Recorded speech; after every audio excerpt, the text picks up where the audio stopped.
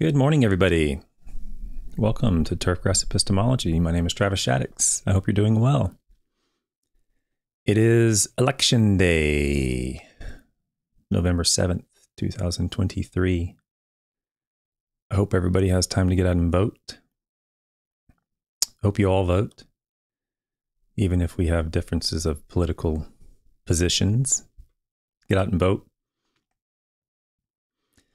I do not agree with compulsory voting. There's some people, I think it was maybe in the Obama administration, I don't even remember. There were some ideas floating around about making it a requirement to vote. Maybe I'm wrong on that. I don't want to be wrong. I don't know political stuff, but I will say this. My wife comes from a country where voting is compulsory. And it is, in my opinion, one of the major sources of problems for that country being Brazil. In Brazil, you must vote. You don't have a choice. If you don't vote, the government will begin to limit your ability to move, meaning your passport will be, you'll get caught with your passport if you try to leave the country, or if you go travel, your driver's license and various other ways that the government will start to kind of shut you down, I guess. If you don't vote, you have to vote, or you have to provide an explanation as to why you did not vote. And this sounds good in theory, but the problem with that is that in a country like Brazil, where the poverty and the illiteracy rate is so high, the literate, knowledgeable, intelligent population is a very small voting bloc. And so the elected officials tend to be elected by a large portion of illiterate, less than knowledgeable people. So I'm saying that to say this is that you probably don't want everybody to vote. I don't want everybody to vote. I want you to vote if you are knowledgeable, if you're interested in voting, if you take the time to read the ballot before you go in, or take the time to read the ballot while you're in. Have a good reason for who you're voting for, even if we disagree. Even if you and I disagree on your political position, I want you to vote, as long as you're interested and motivated and you want to go vote. But to require people to vote, you're going to get what is it, 60%, 65% of the American population votes. You're going to get the other 35% to vote. Those other 35% apparently aren't interested in going and voting. I don't think you want them to go vote. Look at Brazil. It's a disaster down there, where you have, the less than educated people, less than knowledgeable people ruling and running the country in terms of their voting bloc. And it's a mess. We get a lot of Brazilians leaving the country because it's such a mess down there. And I believe my position is that it is a result primarily of people have to vote. You don't have a choice. And I want you to vote if you're intelligent and you're interested and you're passionate and you take the time, not because the government tells you have to. All right. Anyway, today's voting. Go out and vote. As soon as I get done here, I'm going to have lunch with my kids and go vote here. And I don't remember this being the case in Florida, but then again, my kids were young when I was in Florida. But here in Kentucky, the kids are out of school for voting day. Well, I don't know how I feel about that. I mean, it's good that the children are now aware. They're very aware today is the day to go vote. I didn't really have that when I was a kid. So I guess it's nice that they know it's voting day. But for parents who stay home, or parents who work, now you got to stay home and take these kids with you to the voting booth, which is fine, so they can learn to vote and learn what the process is. That's important. But it's a bit of a challenge when you have schedules and plans and things like that. You gotta change your plan around. So I have both my kids in the house right now, and I've asked them to kind of keep it down while I go through this. So we'll see how it goes. But don't be surprised if a kid runs in here and I gotta hit the be right back button to go take care of a little one. So that's that. Go vote. Okay, today was going to be thatch, and depending on how this goes, what I might do is do this show. I don't know if it's going to be brief or not, about a different topic, and then if it goes for an extended period, then I'll just stop it and then start thatch tomorrow. But if it ends quickly, then what I'll do is I'll close this stream, this episode, and then immediately open another one like today to discuss thatch, because I need 2 different episodes, and I have no idea how to edit it and split them apart and then reload them as videos and stuff like that. I don't do that. So we'll see how it goes today. Thank you all for being here. Polo, Lawn Radiance, Chad, Mitch Bird, Lush Lawns, Looney. I guess Looney has to go. He'll be back later. Maybe Gray, Randy. I see you all here. Thank you for showing up. We're going to do a video today, and it might be a little bit different than what you think I'm going to talk about. We'll see what happens. We finished our fall fertility topic, and coincidentally, the last paper we did yesterday, I guess it was, we talked about organic and inorganic nitrogen sources in Canada. And that paper, along with, I don't know, 1 or 2 other papers, you can go back and look at them, have shown pretty clearly that the inorganic forms of nitrogen in the fall are a little bit more efficient. And the organic forms of nitrogen in the fall for cool season grasses don't really give you the response that you're looking for. And the general consensus is that it simply is just too cold for those organic nitrogen sources to release their nitrogen to get a turf response. And in fact, the last paper from Canada even said in the conclusions that after a year or 2 of doing the organic, they were adding inorganic nitrogen to an organic sort of summer blend sort of thing. After several years of getting no response except from the inorganic, they just closed the program down. They closed the study down. In fact, I can find that real quick because I want to make sure that we're clear as to where I'm coming from on this.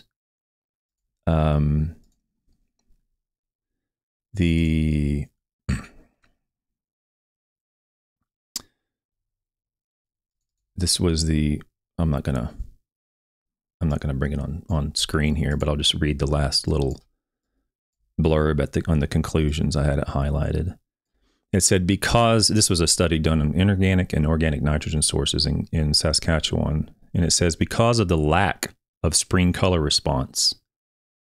So they were doing organic, and they were doing an organic and inorganic blend through the summer, and then they were substituting the organic nitrogen for inorganic nitrogen and some treatments.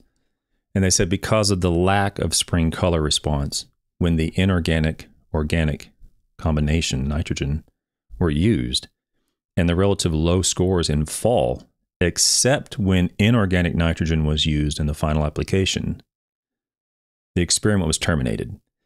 So in other words, they weren't getting a response from the organic nitrogen source. They weren't getting a response from the organic nitrogen source in the spring, and they weren't getting one in the fall unless there was an inorganic form of nitrogen included. And so they just shut it down. They just weren't getting what they want. And I guess, as I said, the general idea or the thought process is that the cold temperatures just simply don't allow for the organic nitrogen to mineralize at a rate that the turfgrass can actually take it up and respond to, whether it's in the fall or the spring. That was in Canada. There was another paper or 2 that we discussed that were not in Canada that generally showed similar results.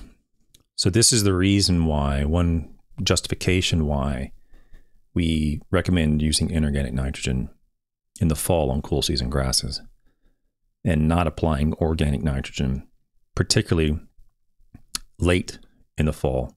Either sources should not be used. Whether it's soluble or if it's going to be used, it's going to be used at very low rates of soluble in. Okay.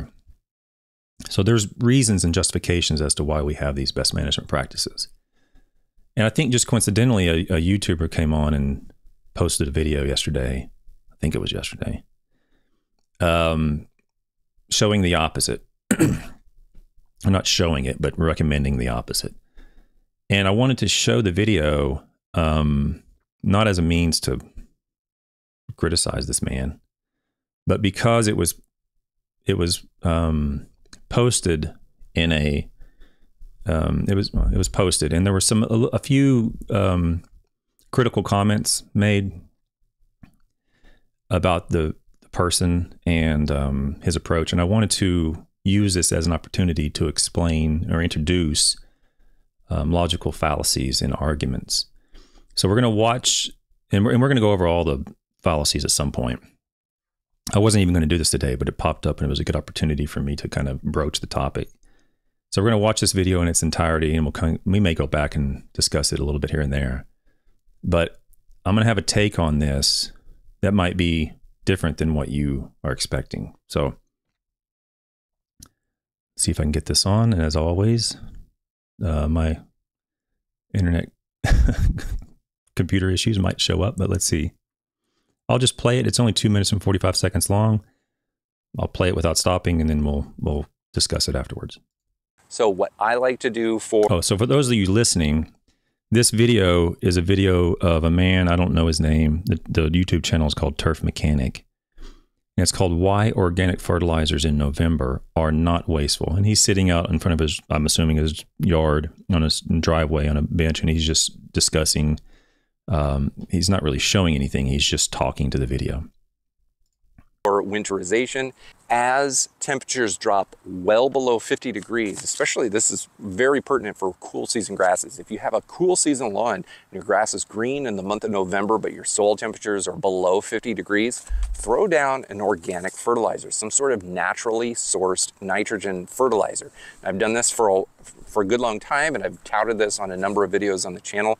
I do get a little bit of kickback from people saying, why would you do that? It's a waste because soil bacteria is largely dormant at that stage, so it's not going to break the product down. The thing that people don't realize or think about is the cool season decomposers in the lawn is not soil bacteria. During the cold season, it's fungal decomposers, and fungal decomposers are active in the cold weather. They just work much slower. So if you put down natural fertilizers in cold weather, the fungal decomposers will slowly break these products down over the course of the next 3 months or so, 4 months or so. Depending on how cold it is, it will slow down further, but it will still happen. If you put these natural products down in the month of November when soil temperatures drop enough, the nitrogen and the nutrients that are in these products aren't going to be lost. So if you put urea down, it's going to gas off. If you put down synthetic fertilizers after grass has gone dormant, it will slowly leach out of the system. These are nutrient losses. But if you put down a natural fertilizer, it's just going to sit there. It's like bound up in this organic matter, and fungal activity is slowly going to make them plantable. It's going to break them down. It's going to take long enough to break them down that by the time spring rolls around, you'll have less nutrient loss than any other form of fertilizer.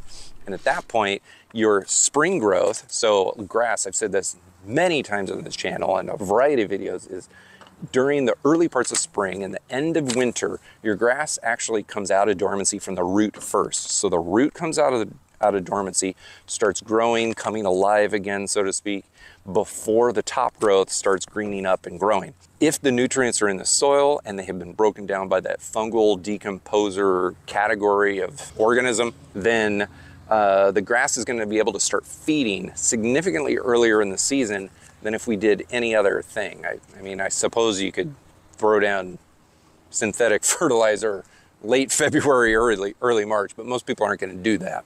That's my long-winded thoughts about winterizing fertilizers. The full winterizer video is linked down in the description below. Okay, so I watched the full video. I don't know if you've done that or not, but I've watched the full video, and I clicked on the link down there and watched the full video. So what the gentleman basically, and I'll get back to that in a second, what the gentleman is basically saying is do the complete opposite of what the literature we've been talking about is recommending. Don't put down soluble nitrogen in the November, December, and don't put down but do put down organic nitrogen. Now, what I wanted to talk about is when something like this happens. This channel is Turfgrass epistemology. Okay, how do we know what we know? And there's a certain expectation, I guess, from people who engage in epistemology, and that is a bit of skeptical thinking, critical thinking, and we're going to start learning how to form arguments and what is a good argument and not a good argument. But when people when you see this video, and you now know if you've watched some of my videos, what the evidence indicates is opposite of what this gentleman's saying, it may be easy, or you might be quick to criticize this gentleman in a way that is personal to him. You may make comments about him as a person, his looks or his intelligence, or whoever, whatever, a personal attack against him. Saying, and I don't know the gentleman's name. I would use it if I knew it. I don't know his name, but say his name is, just call him Mechanic. His thing's Turf Mechanic. Say, if you said, "Oh, Mechanic is a moron," or "Mechanic is an idiot," or "he don't believe him," his what he's saying isn't true because he's uneducated or he's an idiot. He's not committing a fallacy. You're the one committing the fallacy if you do that. Okay, an ad hominem attack is not a valid refutation of an argument. If you call him names as a means to attempt to refute his argument or counter his argument or his position, you're the one at flawed, not him. Okay, so let me explain what an ad hominem is and what an ad hominem attack is not. If you call the man crazy, if you call the man a moron, an idiot, whatever derogatory term you want to use about him as a person, he has an ugly hat or his beard's messed up, whatever you want to do, that is not an ad hominem attack. Okay, you're just being a dick, basically, is what you're doing. Okay, you're just being a jerk. If you're in juvenile, attacks against a person, a human being. However, if you say his argument or his position or his claim is not true because he's a moron or because he's an idiot or whatever the case is, then that is an ad hominem fallacy. Okay. There's a difference between calling someone names and saying his argument is untrue because he is whatever. Okay. So just keep that in mind as we continue to grow and gain knowledge on, Socratic method of questioning and epistemological reasoning, is that he is clearly not knowledgeable in these issues. Okay, clearly he's misinformed. He's not using sound logic and the evidence to support his position.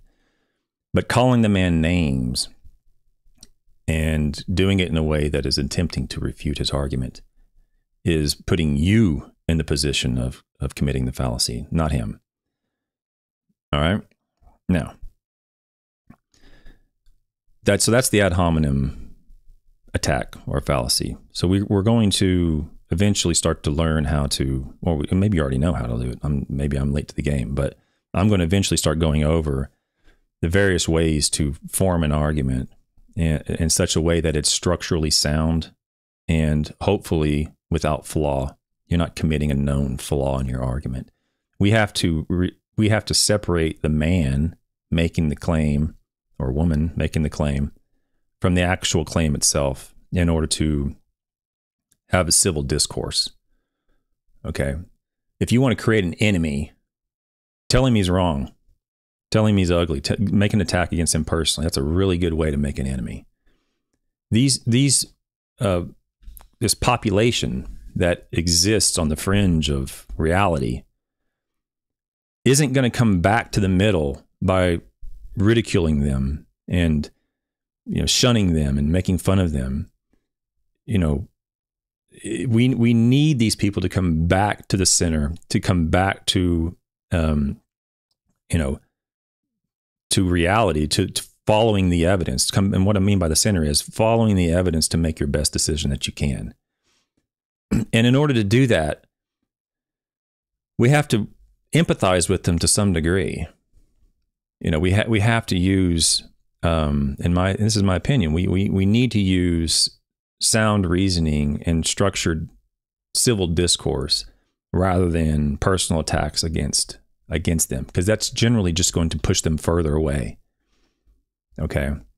If we go to the extreme and we use something that's, I would hope nearly everybody listening to this will agree with, and see where we go. So if we all agree that the Earth is an oblate spheroid and it's not flat, let's assume that we agree that it's an oblate spheroid. We have a population of people that believe the Earth is flat. Okay. Ridiculing them as humans and shunning them and making fun of them and, you know, and all these things isn't going to bring them back to our societal norms of understanding that the Earth is an oblate spheroid. It's not going to do that. It's just going to they're going to be met with an initial hesitation and fierce resistance to, you know, you're calling me names, so I'm going to buck up and defend myself. Okay. It's going to make it more challenging. We need these people. They're part of our society. They're part of our communities. This man probably, I don't know how many videos, he has 40,000 subscribers. How many views? He has over 1,000 views in less than a day on this video, apparently. So I think that's what I'm looking at. So I thought it was higher than that, but 1,000 views. So 1,000 people have watched this video and are being influenced by this man's flawed reasoning. So you can attack him, you can call him names, you can call him whatever you want, you can have that juvenile approach if you choose to do that. I choose to do it differently. I'm going to approach, and I approach people like this and their claims like this in a way that in the back of my mind, I'm thinking, how can I get this person to come back to the center, come back to following the evidence in a way that is constructive for my community and for my society that I live in. And it's generally not calling them names. Okay. I understand, believe me, I get the value of ridicule, and I understand making fun of certain things can have a beneficial impact. For example, he has thousands of views on this video. If ridiculing him and making fun of him gets him to take the video down and gets him to whatever, and it doesn't influence those thousands of people any longer that have watched the video, and now that information is no longer having a negative influence on the viewers, then maybe you could argue that the ridicule and personal criticisms had a positive impact on our communities, because now those people watching the video no longer can watch the video because he took it down. So you ridiculed one man and you influenced potentially thousands in a positive way because they're no longer subject to that misinformation. I get that. There's YouTube channels for that. There's plenty of opportunity for other people to do that. Okay. Knock yourself out if you want to do that. My approach is different. I feel it's important, regardless of who the person is, to understand that the person is a human being. He's been misinformed in this case. He's been misled. He's misunderstanding the system. I watched the video after that he mentioned at the end of the presentation, or at the end of his video. I watched the next video. Clearly, the man is not knowledgeable on soil nitrogen transformation, such as denitrification. He conflates ammonification with denitrification, and he's clearly not well informed. But ridiculing him isn't going to help. Politely and kindly approaching him and trying to get him to come back to the middle to help understand and be more knowledgeable on the systems might help.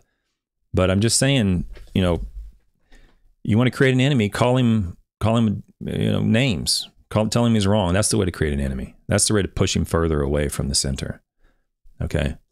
So that's the ad hominem when you're trying to use personal attacks to refute the argument. It's not a valid approach. And I would hope that as a community watching this video, we learn that the claim is different than the claimant. And and attacking, fiercely attacking, with unapologetically attacking the claim is highly encouraged. Attack his claim, criticize his claim, criticize my claims, criticize the discussion and results and conclusions of scientific literature fiercely and without remorse. But when it comes to the human being, that's where I personally draw the line. I don't condone that behavior, and I don't think it's constructive or beneficial to our society, our community.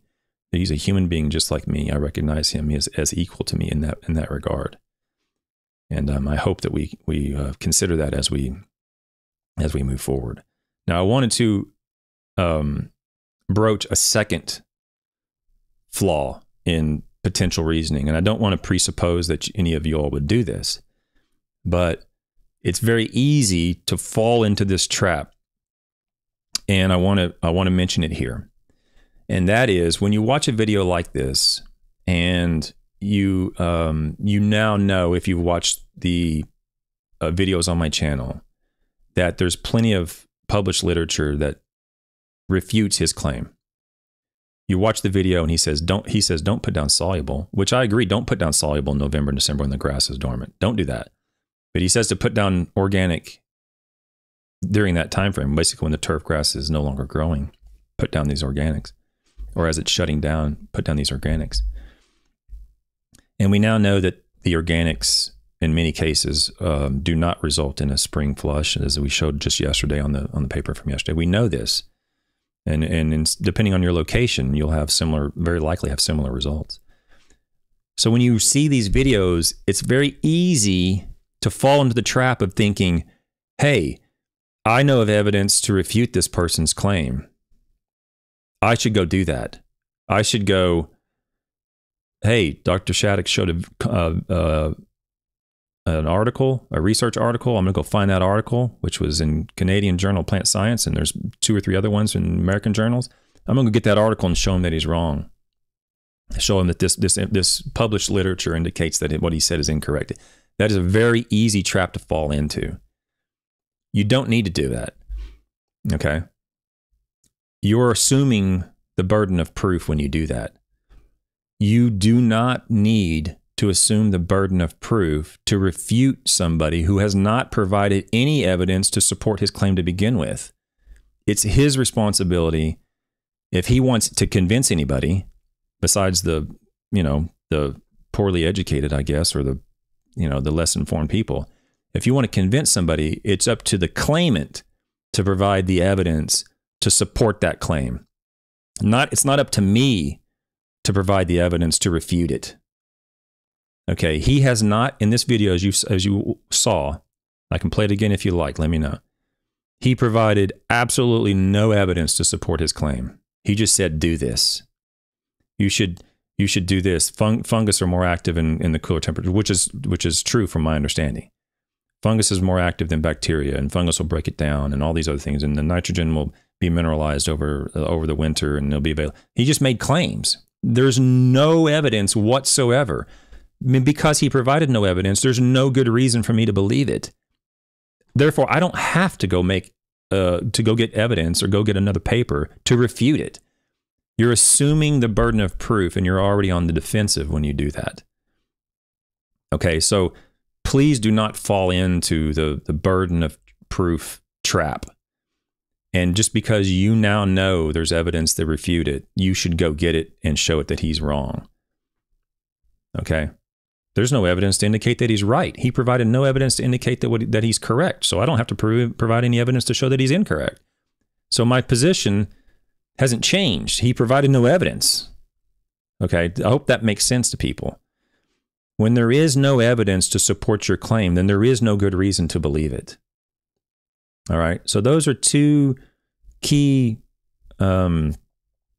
flawed reasons, fallacies, in our world. The ad hominem attack and the burden of proof fallacy. When you engage in the ad hominem, you engage in personal attacks as a means to refute his argument. Just understand that you're the one that's flawed. You're the one with the flawed argument, not him. And when you assume, you say, I'm going to send you this email, I'm going to show you that you're wrong. When you do that, you're assuming the burden of proof. Okay.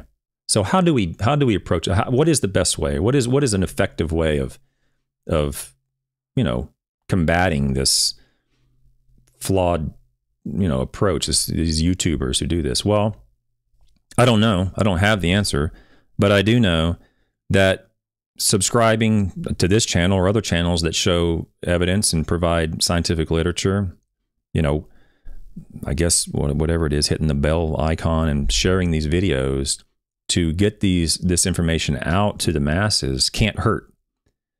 In other words, he has an audience that is receiving misinformation. I have an audience that's receiving, I feel, evidence-based information. Okay.